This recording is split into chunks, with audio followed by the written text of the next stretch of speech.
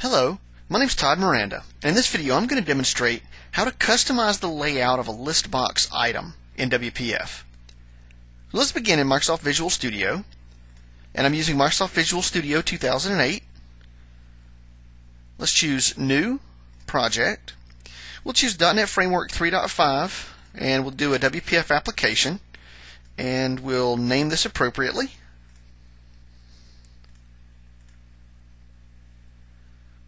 Okay. Now, technically, we're going to use a list box as our example control, but technically, this same concept works for any kind of item list. So there's an item collection, there's a items control. There's a couple of different types of items list, combo box type things. This will work pretty much for all of those because they all use the same concept of a data template. So let's begin by using a list box, and we're just going to give it a name so that we can reference it from the code behind, and we'll call it list items. And then we're going to do, let's say, width equals 200. That should be plenty. And we're not going to set the height. We'll set a max height to 300. And then maybe to make it a little bit easier to read, let's just set font size to 16. And I think that should just about do it. Okay, so there's our list box. Pretty straightforward, pretty simple.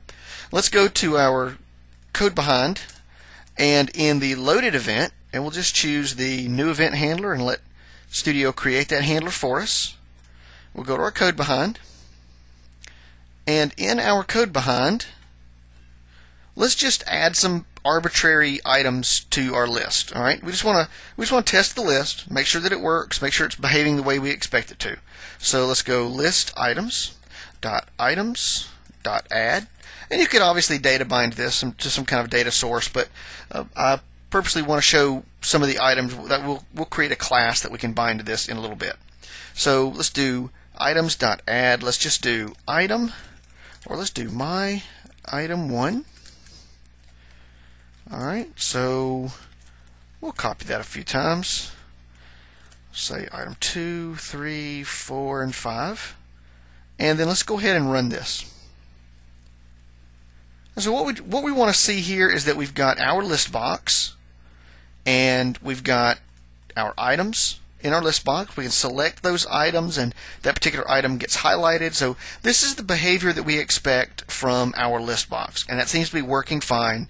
We've added some items to our list box so we can select those items. Well, let's say that you had items that you want to put in your list box that are a little bit more complex.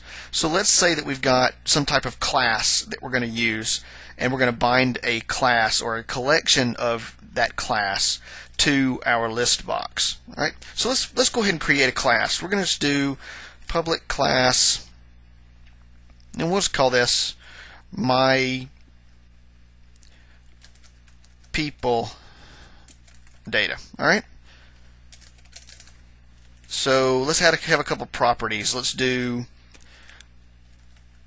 public string first name, get set. Alright, and then we'll do public string last name, get set. And then let's do a int age. Oops. Get set. And then maybe we'll do a string. Let's do favorite movie. All right. Oops. There we go. Okay, so that gives us some properties that we can use. We've got first name, last name, age, and favorite movie. So maybe we're doing some demographics on people who watch movies. And instead of adding strings into our list box, let's add an instance of our class. So let's just do new my people data. We'll do first name, oops, let's say curly brace, first name equals Han, last name equals Solo. Let's say age is, we'll say 45, and favorite movie equals, I wonder, perhaps Star Wars. Alright, so there's one of our classes. So let's just copy this, and we'll paste a few of those in there. Alright, so we'll go with first name James, Kirk, age 36, and maybe this is Star Trek. Let's go with Martha Jones, age 24. Favorite movie perhaps is Doctor Who. So these demographics are obviously skewed towards what looks like sci-fi fans. Alright, so we'll do Will Smith, and we'll do age 32. Perhaps this is some movie called Independence Day.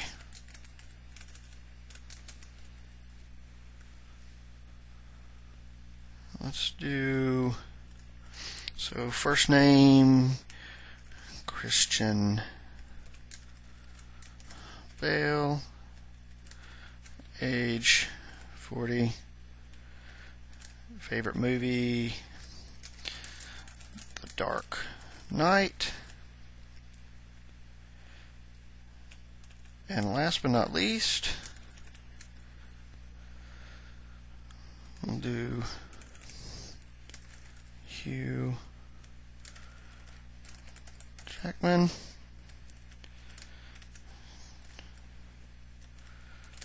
Wolverine. Okay, that should give us some data that we can look at.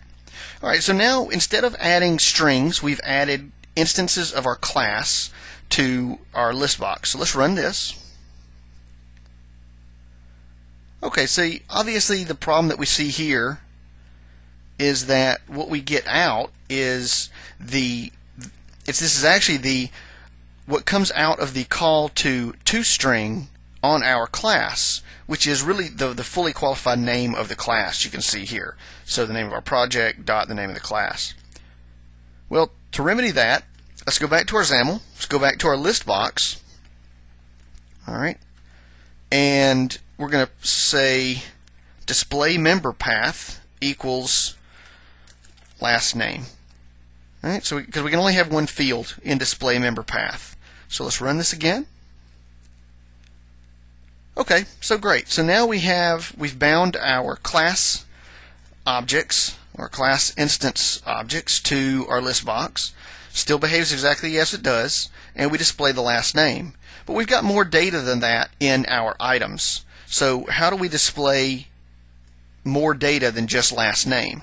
Well, we can go in and we can use templates for our list box, for the list items actually. So let's go into here and let's just say the list box dot item template, and then this is going to be a data template, and in our data template we can have pretty much, for the most part, we can have pretty much anything we want in here, and this is where the real power comes in.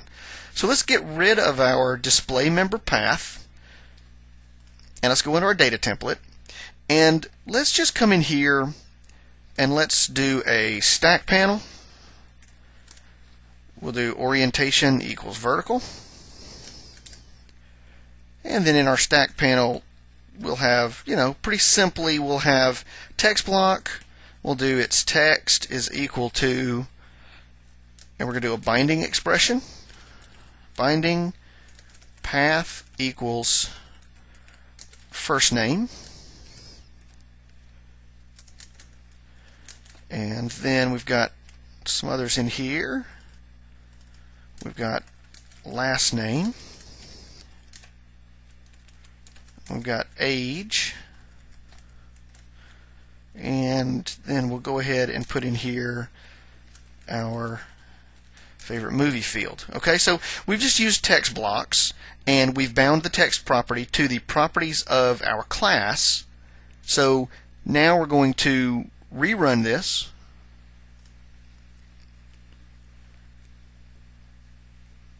And now we can see that our list items are a little bit richer. It's not just a string. It's actually a block of strings that are laid out.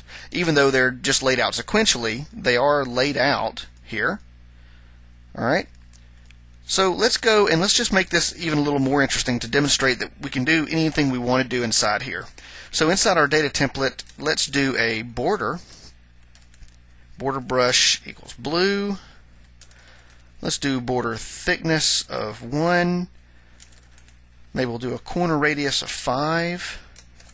Alright, and then we'll take our stack panel. We'll put it inside the border. Okay, so far so good. Let's go inside our stack panel, and really, you could do this with a grid instead of a stack panel. It might be a little bit easier. You've got a little bit more flexibility to lay things out.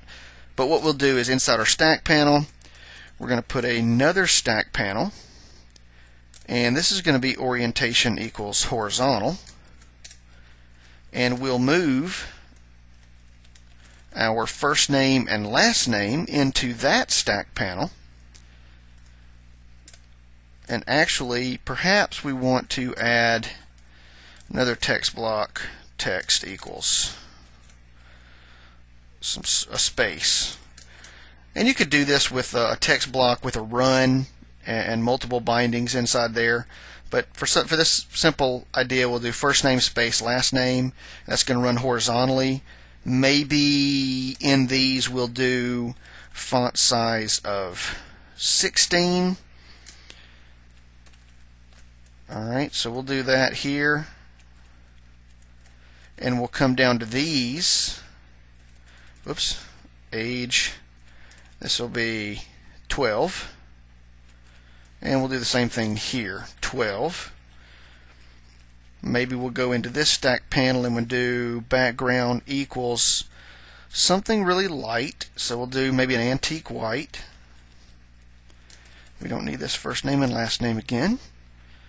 Alright, so that gives us our stack panel. This is vertical, and then we'll go in here to our border, and let's just do margin equals, and we'll do 0 on the side. Maybe we'll do 4, 0, 4. That'll give us a little spacing on top and bottom. And let's run this. Alright, so now here's our list box. We can see that we've got a little bit more richness to this. We've got a little bit more capability. This is definitely not your typical list box items that you see in here. However, you see that we've got a lot of power, a lot of flexibility to be able to come in and lay these items out any way we want. And we can really make this list box really come to life and really look like not just the plain old list box that you see, but something that's a little bit more special than just a plain old list box, which increases the usability, increases the user experience, and you can really make your items in your list box stand out this way. So you can see that it's fairly easy to do this using the item template property of our list box, and then you just put a data template inside there, and within that data template you can go crazy. You've got all the flexibility that WPF will give you to be able to lay out the items within that data template and make your items however you want them to look.